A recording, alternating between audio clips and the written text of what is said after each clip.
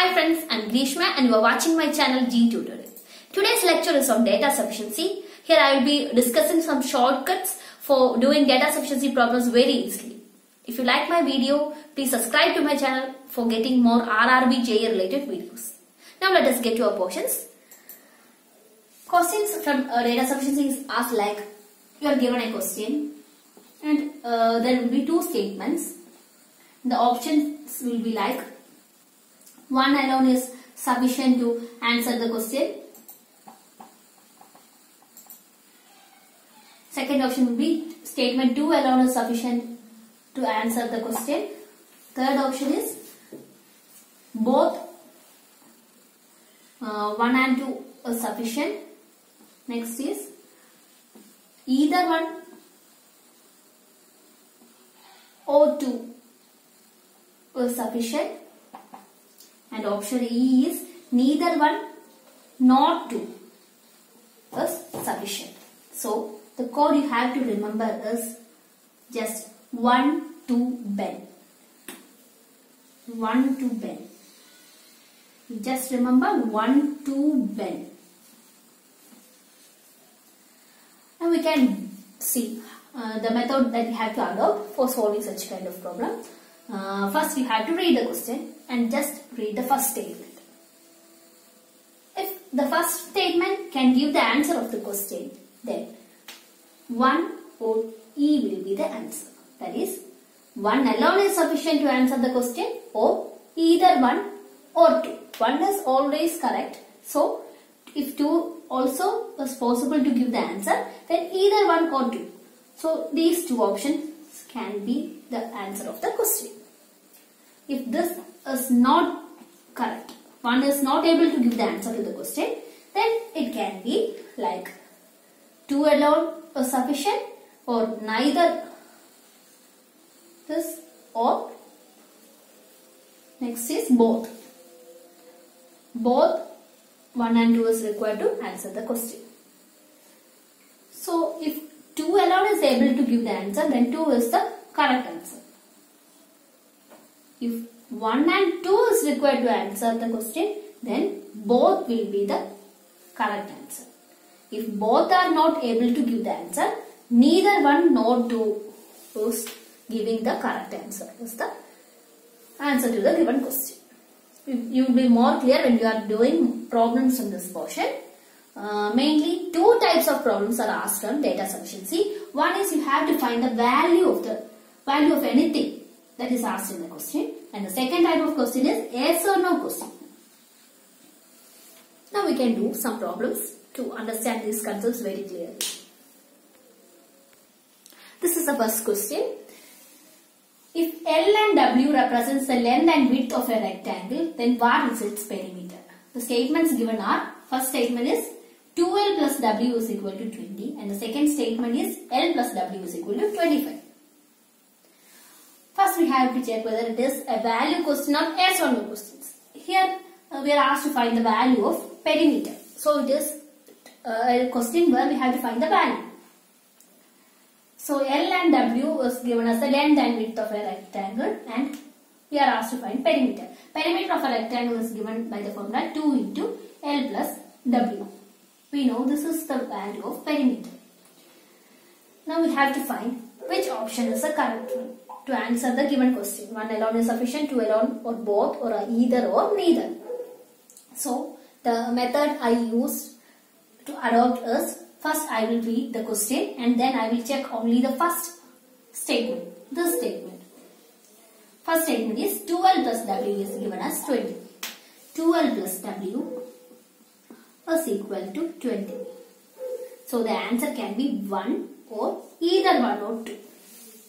2L plus W, from this we cannot find the value of L or W. If two equations are given, then we can solve and find the answer. From this we can't find the value of L or W. So we are not able to find the perimeter. So 1 is not possible to give the answer. Either 1 is not possible. So either 1 or 2, that option also fails. So we have to go for the second statement. L plus W is equal to 25. This is the second statement. First we have to check So the three possible answers are 1 to Ben, no? 1 and this is gone. So 2, B and N can be the answers. If L plus W is equal to 25. L plus W is given as 25. So perimeter is equal to 2 into L plus W. L plus W is 25. So 2 into 25, 50. So second statement can give the answer for perimeter. So 2 alone can give the answer. So 2 alone is sufficient as possible. Either option has failed in the earlier case. So either 1 or 2 also will not come. So the answer is 2 alone is sufficient to answer the given question. Now we can check the next question. This is the next question. What is the value of integer n? The statements given are 101 less than n less than 103. And the second statement is 202 less than 2n less than 206. This is also a value type question. Here we are asked to find the value of integer n. Integers are numbers, negative numbers, -2, -1, 0, 1, 2, etc. These are integers. So we are asked to find the value of integer n. So the method we have to adopt is, first we have to check only the statement 1. If statement 1 alone can give the answer of the given question, what is the value of integer n? N lies between 101 and 103. As it is an integer, the number between 101 and 103 is 102. So 1 alone can give the answer. So if while checking first option, it is, if you are able to solve the answer of the question, then the options that can be the answer of the given question is 1 or either 1 or 2. So 1 is possible. So 1 is correct. So we have to check whether 2 is also able to give the answer of the given question. So we are checking the second statement. 202 less than 2n less than 206. So we can divide throughout the equation by 2. So 202 divided by 2 less than 2n by 2 less than 206, which is 101 less than n less than 103. So from here also we are able to find the value of n, that is 102. So second option also follows. 2 is also able to give the answer. So either 1 or 2 is the correct option. 1 alone can also give the answer. 2 alone can also give the answer of the given question. Now from this question we can also form another question. If this integer is not present, then find the value of n. The options are 101 less than n less than 103 and 202 less than 2n less than 206. In this case, we cannot say that the value of n is 102 because n can be any number between 101 and 103. That is, it can be fractions, 101.1, 101.2 and so on. And second option also gives the same answer, what not 1 point something like that. So if the question is like what is the value of n, the option will be neither 1 nor 2 is sufficient to answer the given question. As the question is like what is the value of integer n, we are able to solve this question. This is the next question. Is k plus m less than 0? This is an yes or no question. Here we are asked to find whether k plus m is less than 0 or not. The given statements are, first statement is k less than 0 and second statement is km greater than 0. Now we can adopt our method. We are reading the question and just looking at the first statement. K plus m is less than 0 given k is less than 0. K less than 0 means k takes negative values. K is equal to -1, -2, -3, etc. Here we are not given the value of m, but what we have to find is k plus m is less than 0 or not. So let us assume m is equal to any positive number. Let m is equal to 10. Then what is the value of k plus m?